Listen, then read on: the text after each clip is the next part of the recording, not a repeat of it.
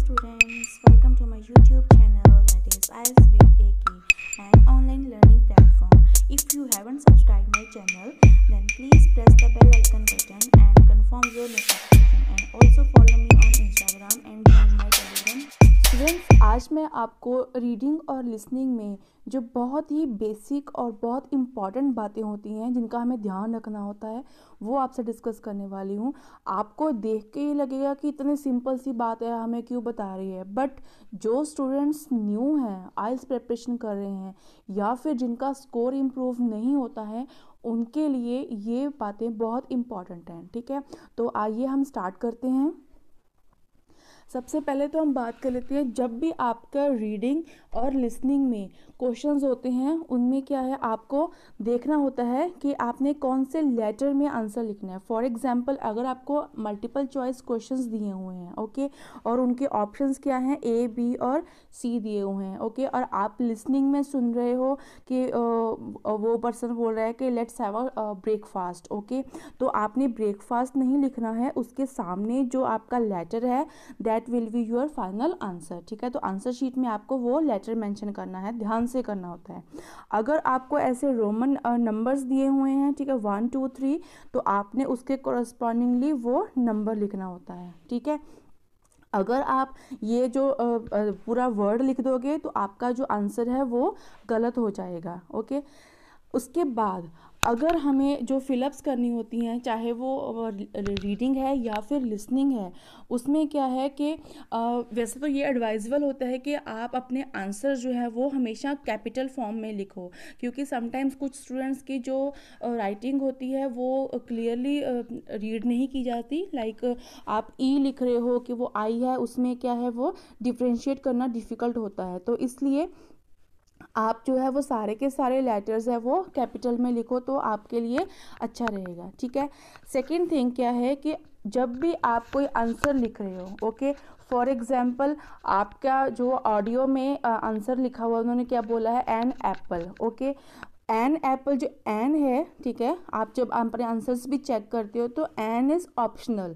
अगर आप एन नहीं भी लिख रहे हो, ओनली एप्पल लिखा है, तब भी आपका आंसर जो है वो करेक्ट होगा। अगर आप एन एप्पल लिख देते हो तब भी वो क्या होगा, आपका करेक्ट होगा। ठीक है, तो जो आपके आंसर्स में मल्टीपल आपके ऑप्शंस अवेलेबल होते हैं तो उनको आप कैसे लिखोगे, बीच में आप स्लैश डाल दोगे। ठीक है, फॉर एग्जांपल आपकी जो लिसनिंग स्क्रिप्ट है वहाँ पे उसने बोला है कि I like Apple as well as mango. ठीक है, तो या फिर आपको जैसे 4 फ्रूट्स दिए होंगे तो उनमें से कोई भी 2 आपने चूज़ करने हैं, मीन्स कोई भी ऑप्शन है, नॉट ओनली फ्रूट्स, तो आपने उन कोई भी 2 ऑप्शंस को लेके उनमें क्या करना है, स्लैश डाल देनी है। ठीक है, इसके अलावा जैसे नेक्स्ट हमारा रूल है कि जो हमारे आपको दी होती है उसमें वर्ड लिमिट, ओके, अगर आपकी जो रीडिंग और लिसनिंग में हेडिंग बोली है no more than 3 words, it means कि आपका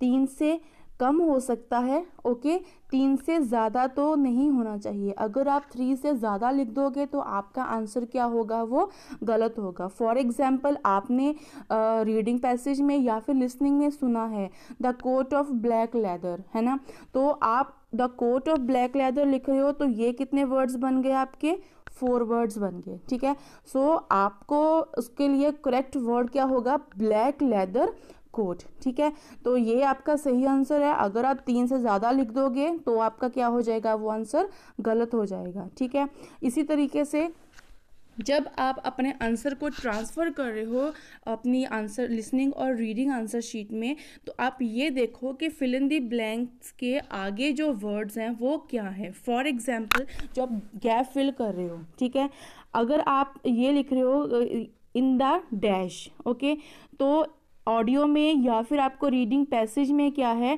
इन द मॉर्निंग लिखा हुआ है ना, तो आपने पूरा इन द मॉर्निंग नहीं लिखना है, बिकॉज आपको इन द जो है वो पहले ही दिया हुआ है। ओके, फिर से आप लिख दोगे तो क्या होगा, वो आपका, चाहे आपने 3 वर्ड लिमिट के उसके रूल को फॉलो किया है, बट फिर भी आपका आंसर गलत हो जाएगा, बिकॉज ऑलरेडी इन द जो है वो आपके उसमें लाइन में, सेंटेंस में एग्जिस्ट कर रहा है। ठीक है, तो इसके बाद जो हमारा मेन रूल होता है कि अगर आपने अपनी लिसनिंग में या फिर रीडिंग में सुना है कि स्टूडेंट एडवाइज़र है, आप क्या लिख देते हो स्टूडेंट्स एडवाइज़र, तो वो आपका आंसर क्या होगा, गलत होगा। मीन्स आपने एक भी लेटर क्या है अपने आंसर में गलत लिख दिया तो क्या होगा, वो आपका आंसर पूरे का पूरा गलत हो जाएगा। फॉर एग्जाम्पल आपको क्या है ऑडियो में बोला है बुक, ठीक है, आपने लिख दिया है books. Just because of this S आपका जो एक नंबर है वो कट जाएगा, ठीक है। तो आपने सिंगुलर प्लूरल को और ईच एंड एवरी लेटर को ध्यान में रखना होता है जब आप अपने आंसर्स लिखते हो, ओके। और दूसरी चीज़, जो हमारे अमेरिकन और ब्रिटिश एसेंट्स हैं वो दोनों ही एक्सेप्टेबल होते हैं। फॉर एग्जांपल जैसे हम कुछ एक वर्ड्स देखते हैं अपनी रियल लाइफ में भी, हम कलर बोलते हैं, ठीक है, तो कलर के दोनों ही स्पेलिंग्स जो होते हैं वो एक्सेप्टेबल होते हैं। सिमिलरली नेबर है, ठीक है, यहाँ पे इसमें यू लिखा हुआ है, इसमें यू नहीं है। बिहेवियर है, ओके, इस तरीके से काफ़ी सारे वर्ड्स होते हैं। तो दोनों ही जो हमारे एसेंट्स होते हैं यूएस और यूके के, वो एक्सेप्टेबल होते हैं एग्जाम में, ओके। इसके बाद हमारा जो नेक्स्ट रूल होता है कि आप जब भी कोई नंबर्स लिख रहे हो, डेट लिख रहे हो या फिर करेंसी लिख रहे हो, तो जो स्टैंडर्डाइज फॉर्म होती है वो होती है एक्सेप्टेबल होती है, ठीक है। फॉर एग्जांपल आप लिख रहे हो डॉलर, ठीक है, डॉलर को आप चाहे वर्ड्स में लिख दो या क्या है उसके सिंबल में लिख दो, ठीक है, तो दोनों ही वो एक्सेप्टेबल होंगे। और अगर आपको मान लो डेट दी हुई है, ठीक है, अप्रैल 10, 2020, ओके, तो आप चाहे इस फॉर्म में लिख दो या फिर क्या है ऐसे नंबर फॉर्म में लिख दो, दोनों ही आपके सही होंगे। और नेक्स्ट आपका जो रूल है वो क्या है, रूल नंबर 9, कि जो भी आपकी स्टैंडर्ड एब्रीवेशंस होती हैं, ठीक है, किसी कंट्री की, तो वो होती हैं आपकी एक्सेप्टेबल होती हैं, ठीक है। Then last but not least, practice practice practice. उतनी देर तक प्रैक्टिस करो जब तक आप अपना डिज़ायर्ड बैंड स्कोर अचीव नहीं कर लेते, ठीक है। एक मैं आपको अपनी तरफ से टिप दूंगी कि आप कोई भी मॉक टेस्ट ब्लाइंडली मत करो, ठीक है। लाइक आपके क्या है हर बार 25 से ऊपर जो है वो स्कोर नहीं जा रहा है, ठीक है। तो आप जब अपने आंसर्स चेक करते हो तो उसमें आइडेंटिफाई करो कि अगर आप लिसनिंग कर रहे हो तो लिसनिंग में कौन से आपके क्वेश्चंस वो बार बार गलत हो रहे हैं। फॉर एग्जांपल पार्ट 1 में गलत हो रहे हैं, मीन्स कि आपको प्रॉब्लम आ रही है कि आप ऑडियो को सुन के उसमें वर्ड्स आइडेंटिफाई नहीं कर पा रहे हो, या फिर एमसीक्यू में आती है, मोस्टली स्टूडेंट्स को एमसीक्यू में प्रॉब्लम होती है, या फिर मैप में होती है, ठीक है, या फिर क्या होता है जो मैच द हेडिंग्स होती हैं उनमें डिफ़िकल्टी होती है। तो आप उनके ऊपर फोकस करो ताकि जो ओवरऑल जब आप एग्ज़ाम में बैठो तो आपके वो क्वेश्चंस जो हैं वो इतनी प्रैक्टिस हो जाए कि वहाँ पे गलत ना हो।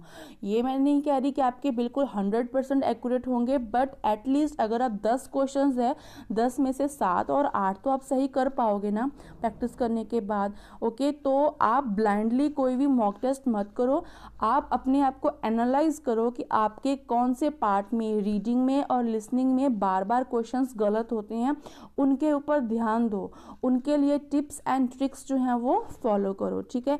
आई होप आपको ये वीडियो जो है वो इन्फॉर्मेटिव लगेगी। जो स्टूडेंट्स न्यू हैं आइल्स प्रिपरेशन कर रहे हैं, अभी स्टार्ट की है, उनके लिए जो ये बेसिक वीडियो है काफ़ी बेनिफिशियल होगी, ठीक है। तो मैं एक बार बाइंड अप कर देती हूँ कि आपको अपने आंसर्स जो हैं वो कैपिटल लेटर्स में लिखने चाहिए, ठीक है। जो भी आपके नंबर्स और डेट्स वगैरह होती हैं स्टैंडर्ड फॉर्म में होती हैं वो एक्सेप्टेबल होती हैं। इसके अलावा अमेरिकन और ब्रिटिश एसेंट दोनों ही एक्सेप्टेबल होते हैं, ठीक है। और जब आप गैप को फिल करते हो तो उसके आगे के जो वर्ड्स हैं उनको ध्यान में रखो, ठीक है। इन सब बातों का ध्यान में रख के ही आप अपनी रीडिंग और लिसनिंग की प्रैक्टिस करो। आई होप आपको जो आपका स्कोर है वो डेफिनेटली अचीव होगा, ओके। इसके अलावा अगर आपको किसी पर्टिकुलर मॉड्यूल में रीडिंग में, लिसनिंग में, राइटिंग में और स्पीकिंग में प्रॉब्लम होती है तो आप हमारी ऑनलाइन क्लासेस ज्वाइन कर सकते हो, ठीक है। और आपकी जो ऑनलाइन क्लासेस होती हैं वो 1-to-1 बेसिस होती हैं। इसमें आपकी जो राइटिंग टास्क हैं वो एवेल्युएट होते हैं, उसमें आपको प्रॉपर फीडबैक दिया जाता है कि आप किस तरीके से और किस एरिया में इम्प्रूव कर सकते हो, ओके। मिलते हैं अपने नेक्स्ट वीडियो में। Till then thank you, bye bye. Candidates, ये हमारा फ़ी चार्ट है। अगर आपको पर्टिकुलर मॉड्यूल की क्लासेस लेनी है तो आप पर्टिकुलर की भी ले सकते हो। अगर आप फुल आइल्स की कोचिंग लेना चाहते हो तो ₹4000 है पूरे कोर्स की 1 मंथ की फ़ीस। ओके। अगर आपको मेरी ये वीडियो अच्छी लगे तो इसको please like, share and comment ज़रूर करना और also subscribe my channel. Okay, thank you.